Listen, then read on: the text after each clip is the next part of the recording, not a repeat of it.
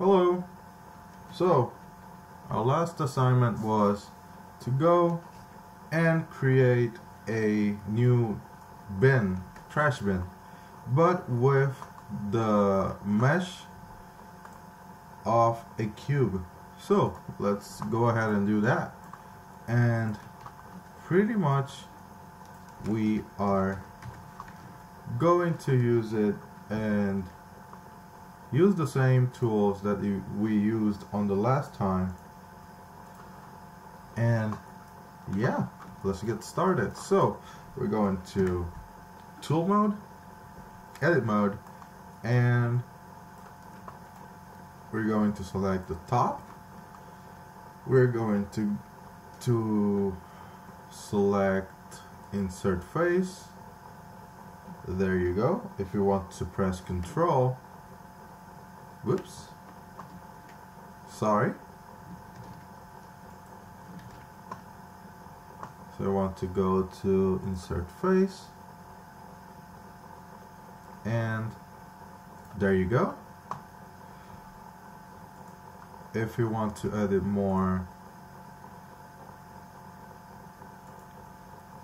if you want to edit with snapping, you can go to increment and scale it right here. Press Control, click on the white side. There you go. There you go. So let's select the face. It lets us extrude it. We can extrude it from here, or we can go with the hotkey Alt X, go down,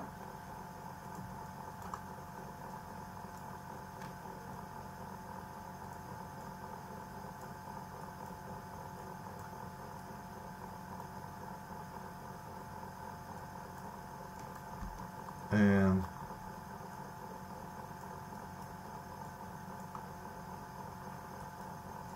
yeah, that looks pretty good. So I'm checking if so it doesn't go through the mesh. If you want, you can go inside, go a little bit down, whoops,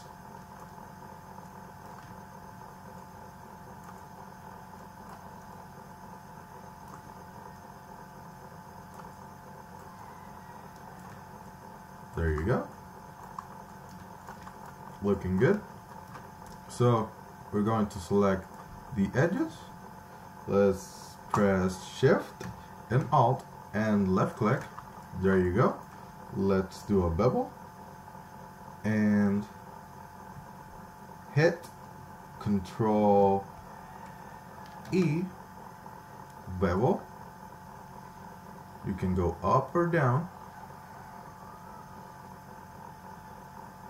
with your mouse, and there you go.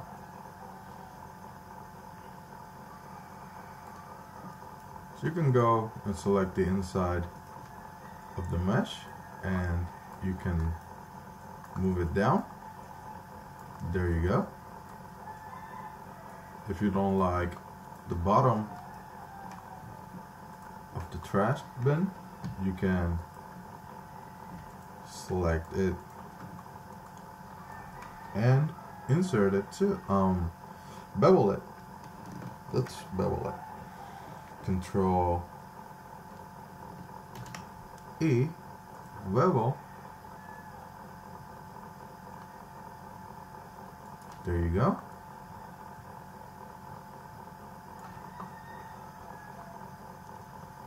You can put more segments or less segments.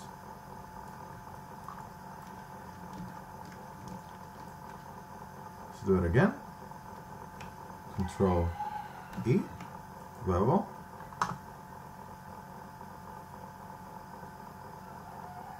There you go. If you want, you can go on the face, Alt X, and extrude it. Or you can go up here and extrude it. So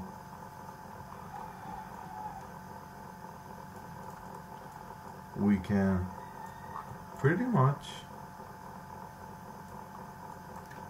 look around, see how it looks. It's looking pretty good. Let's hit 4. We're going to select on the bottom and we're going to go up or press spacebar so we can see from the top. There you go. Let's see if we can scale it. Let's see how it looks in perspective. Pretty much looks almost the same. Let's go back and there you go. Hit 5. Let's go back and scale it. There you go. It's looking better. So it's like a stylized square trash bin. So let's go to object mode. Let's pull it up and see what we got. It looks good. If you want, you can do many variations of the same object, and you can use the modifiers and go to array, and here we can select and move duplicating the object, and you can select how much space do you want on X, Y, and Z, and how many objects do you want to be duplicated. So we're going to select 3, 2. Oops. Let's do 3. And let's put 0, 0, 0, and 1,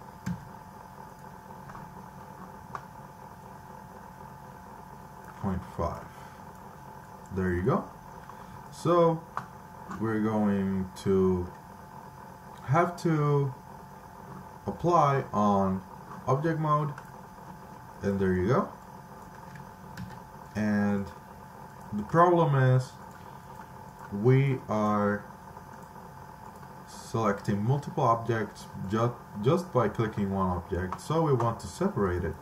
We're going to edit mode, press 4, wireframe, and select all the faces. Let's press Ctrl V, separate, selection.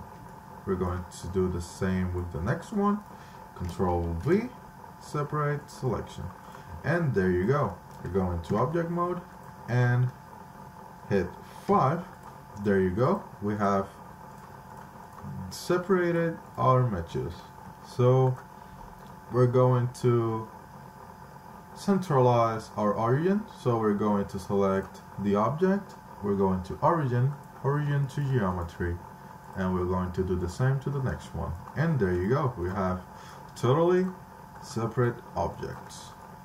So we're going to do a little variation of the same square trash bin. We're going to scale it on X, we're going to scale this one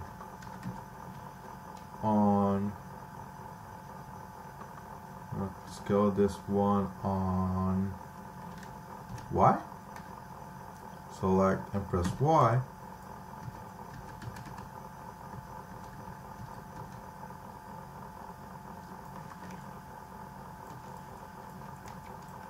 Let's do it on X. There you go.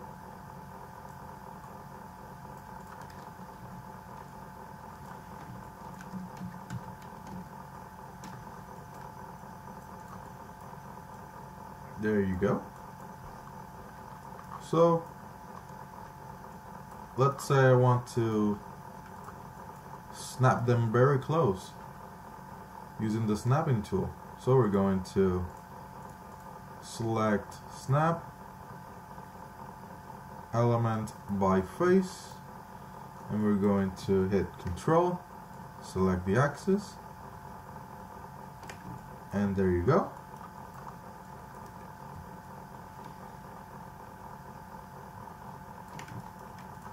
Select the other one. Want to select the axis and Control. There you go. Or if you want to increment it by,